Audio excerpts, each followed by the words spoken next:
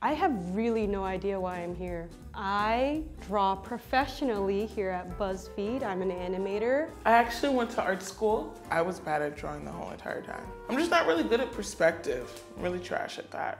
Drawing. I like going to museums, I like seeing paintings and things like that, but I would not consider myself to be an artist. So whatever I'm about to draw is probably gonna be bad. You're gonna have to draw the Mona Lisa from memory. What? And go. Super easy. If I was a better drawer or painter, I'd really get it done. I guess I could try. Okay, so first I'm gonna make a torso, then a head. So her neck a little messed up, but it's okay.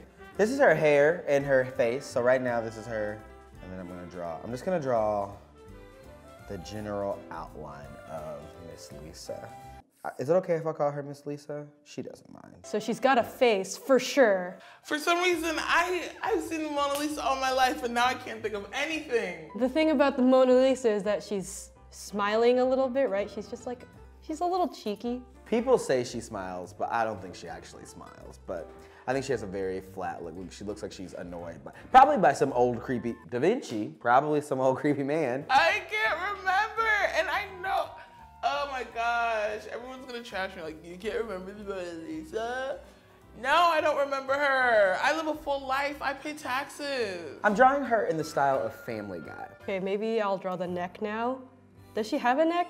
Surely. Ooh, God, look at me, such a good artist. Her lace front is full, she got money. She's like, not especially beautiful. Well, let's work on the background. So we got a little like brown thing behind her, right? And so the background I know has like, there's like shrubs and wooded stuff, but it's like not very like clear. It is, okay. Guys, I'm really bad at drawing faces, so I'm really scared to draw the face. Ignore her Family Guy jowl and like, you just look at that. And that is pretty much the Mona Lisa. You squint a little. I don't know if she has boobs, but she's getting them. We're gonna give her some Kylie Jenner lips.